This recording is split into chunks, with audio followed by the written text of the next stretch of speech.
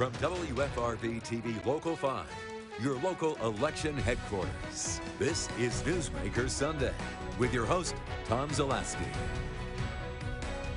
Good morning and welcome to Newsmaker Sunday. I'm Erin Davission in for Tom Zaleski. Today our election coverage focuses on the race for the United States Senate. Today we talk with Republican candidate Leah Vukmir. She is a member of the Wisconsin Senate representing the 5th District, which includes a portion of Milwaukee through Dodge County. She is a nurse, a military mom, and raised 2 children in Wauwatosa.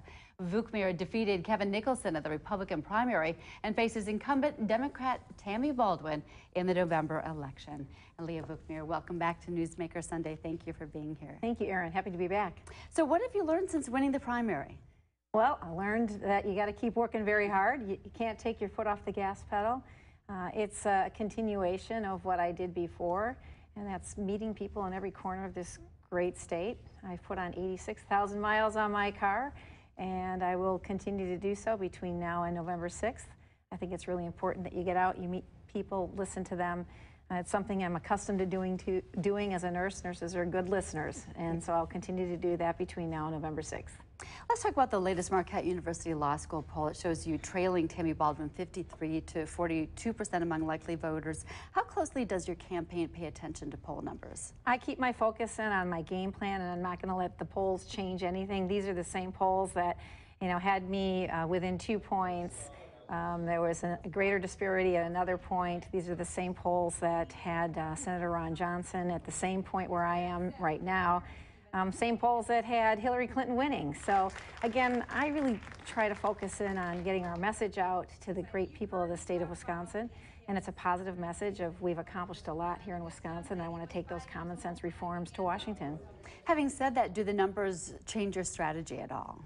We keep focused on the goal, and that is to defeat Senator Tammy Baldwin, who we believe has not represented our state.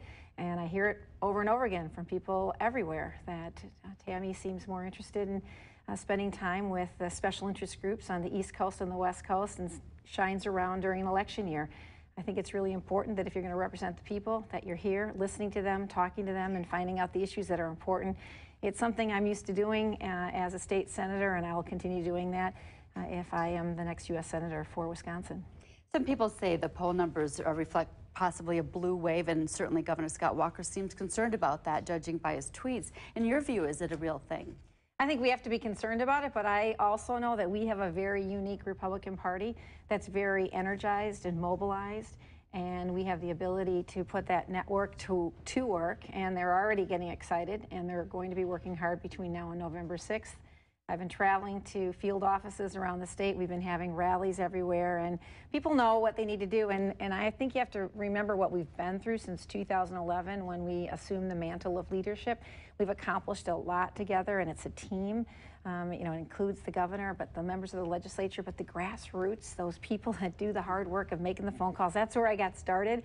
So I really relate to the grassroots because I was a mom with a cause, concerned about education, and here I am now, a candidate for the United States Senate. Only in this great country of America can a story like that happen, and so I'm excited to continue that work and to inspire the grassroots to work hard between now and November 6th, and they're getting mobilized.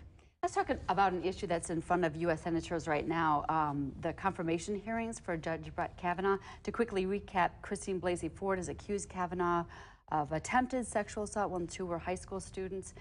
Should the Senate Judiciary Committee delay the vote to send the nomination to the full Senate? Well, I think there's serious allegations that need to be heard, and that's why I'm glad that Senator Grassley has offered the opportunity for both Dr. Ford and for Judge Kavanaugh to discuss the allegations, and I think they even went a step further and said if she does not want to do this publicly in a hearing, which of course you know could be a very difficult thing to do, that they would be willing to listen to what she had to say in a separate venue.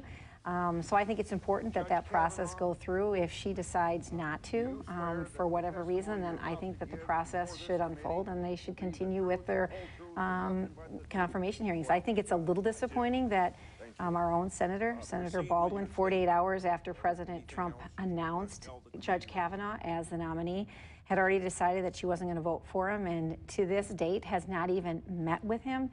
And yet, you know, she's calling for people to meet with Dr. Ford, which is important, but she's not even willing to meet with Judge Kavanaugh. That's wrong, and I think people expect their elected officials to do their job.